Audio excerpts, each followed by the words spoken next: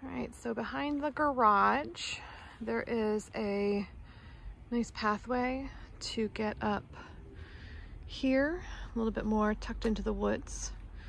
Behind the house site, there's a cabin. So if you want a rustic getaway, this could be your spot.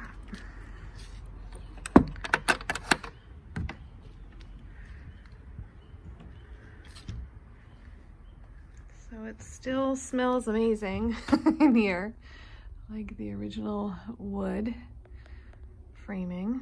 Partly insulated. You can see a few of these walls have bats of insulation in them, but not the whole thing.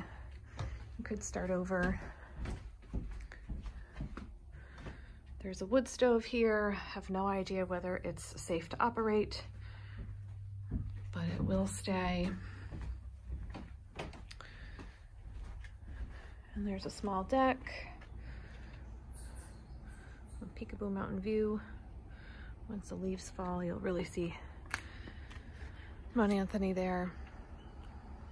And you're just surrounded by nature and the woods.